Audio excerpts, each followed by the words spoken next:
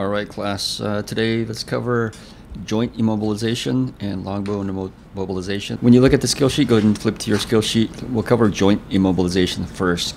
Everything's pretty standard up until you get to the indications. Remember, a sling is what is holding the arm up, and a swath is what's holding the arm to the body. Just don't forget that. For assessment, treatment, indicators, indications, injury to a joint, of course. Obvious deformity to a joint, contraindications, no relative contraindications, so not really much to explain there. Let's take a look at the procedure.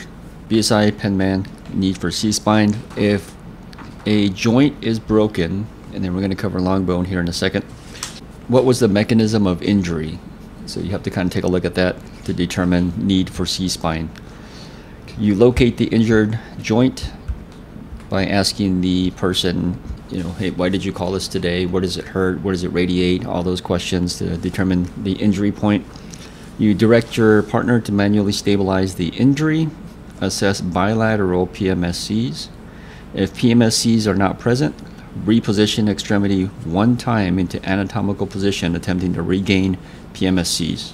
Select the appropriate or proper splinting materials. So for a joint, don't forget you're going to immobilize the long bone above and long bone below.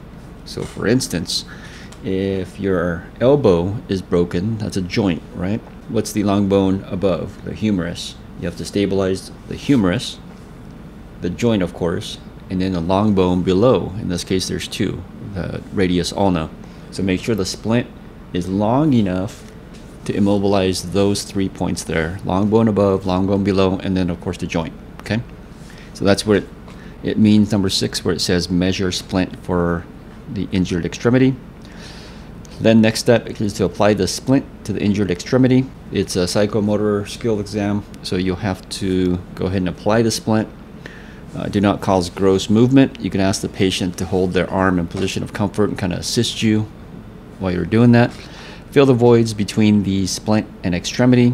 That's just to avoid the movement. So you're just going to place some padding, 2x4, 4x4, some gauze, cloth, whatever the case may be, to kind of fill the voids. Immobilize the bone above, bone below the injury site. We kind of talked about that already.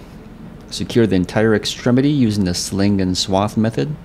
Again, the sling is what's holding it up, and the swath is holding it to the body, so it's not swinging outward. You reassess pulse motor functions.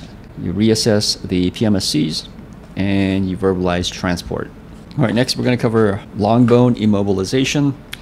You got your equipment list there, your assessment and treatment indicators, indications, any suspected fracture to a long bone, obvious deformity to a long bone, contraindication, no relative contraindications. So the procedure, let's take a look at that. BSI, penman, need for C-spine. Again, based on the mechanism of injury, it was enough trauma to break a bone, so does the patient need C-spine immobilization? Locate the injured extremity, direct the partner to manually stabilize the extremity. No explanation needed so far. Assess bilateral PMSCs. If PMSCs are compromised, reposition extremity one time to anatomical position and attempt to regain PMSCs. We kind of talked about that with the joint immobilization. Measure splint for injured extremity. Measure the splint on the injured extremity. And for this, for the long bone, you're going to stabilize the joint above, the injury site, and then the joint below. Apply the splint to the injured extremity. Do not cause gross movement. Fill the voids between extremity and splint. When securing the splint, do not cover the injury site. Always splint in a position of function. And again, number 7, immobilize joint above, joint below the injury site. So we'll give an example here. Say your radius bone is broken. That's the injury site. What's the joint above? The elbow. So the splint has to go past the elbow, up the humerus, right? Because it's stabilizing that elbow. If it's too short and the splint stops at the elbow, it's not going to secure that elbow because you could freely move the joint. So it has to wrap around, past the elbow, up the humerus, so it secures that joint above. The joint below is the wrist, same thing. The splint can't stop at the wrist because they be able to manipulate your wrist, right? So it's got to go past the wrist to secure that joint. It says secures entire extremity. Upper extremity should be secured to torso as indicated. Lower extremity should be secured to the backboard if patient requires C-spine immobilization. Lower extremity, we're talking about the legs, of course. So what's long bone for the legs? You got the tibia, fibula, and also the femur. For a femur, you're going to use a traction splint.